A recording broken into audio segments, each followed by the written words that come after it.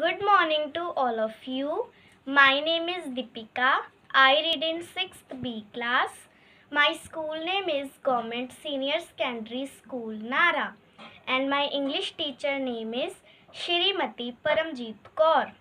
Today I am going to tell about the different ways to say it's stupid. So let's start. Stupid, foolish, dumbo, silly, wooden head, idiot. First sentence is, please promise me that you won't do anything stupid.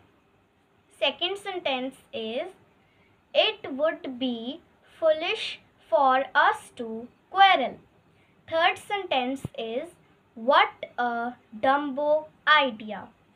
Fourth sentence is, is her work full of silly mistakes. Fifth sentence is, Manpreet always makes us to mess of thing. She is a wooden head. Sixth sentence is, what an idiot. I was to leave my suitcase on the train. Thank you. Have a good day.